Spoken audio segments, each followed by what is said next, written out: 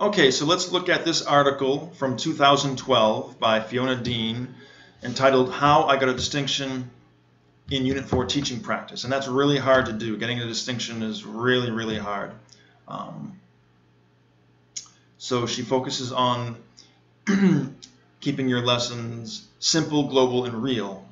And she says the full title of the Trinity Diploma in Unit 4 is Teaching Practice, Learner Analysis, Preparation, Delivery, and Self-Evaluation in Teaching. For some teachers, this is the section in which they learn a great deal. For others, it's the part they feel they'll breeze through. For many, it's the section they dread the most. In my experience, doing it 2 summers ago for a month in Spain, and then because I didn't pass the final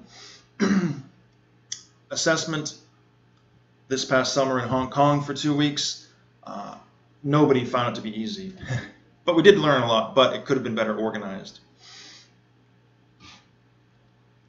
I think most of our group found it reasonably easy to fulfill the Unit 4 syllabus requirements for learner analysis, delivery, and self-evaluation. So I think she's talking about the pro forma. Okay, and then she goes on to talk about lesson planning. I love lesson planning. Yes, I actually do. I do like lesson planning. So her questions are, how many activities will your students do? Which will be the most important activity? Where will it come in the lesson? How long will it last? How do you plan a lesson on paper? Mind maps, sequencing of ideas.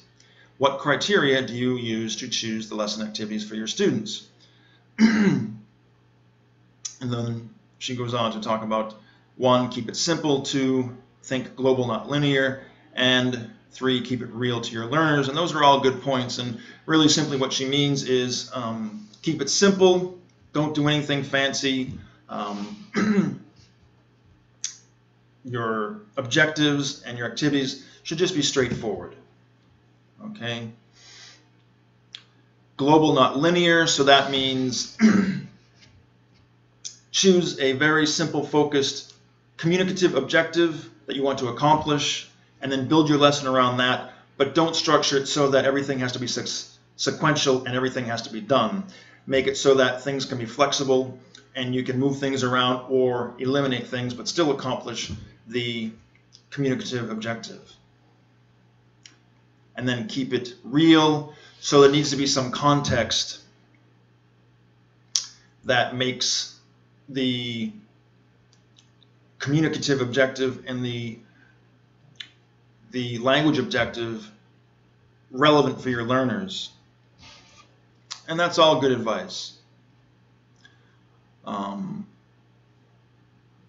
I found the training to be disorganized and there wasn't really a clear segue between the online portion and the face-to-face.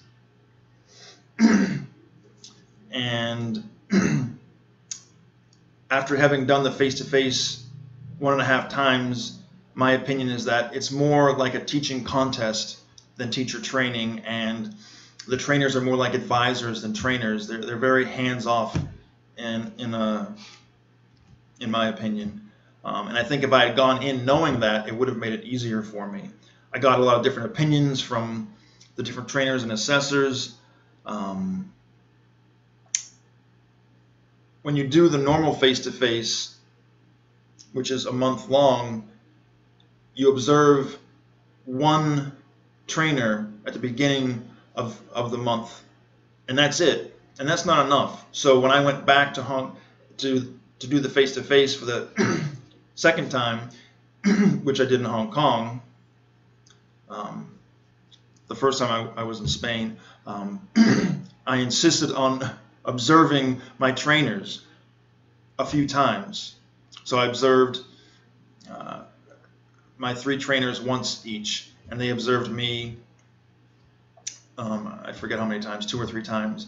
And that was really, really important and helpful. What else? Yeah, context is important. So keeping it real, that third point that she makes, is really important. But again, the trainers didn't really teach or train that. And that's one of the points that I failed on for my final lesson. in Spain, and it would be helpful to have things like that pointed out and to have us trained very clearly and thoroughly with regard to that and other areas.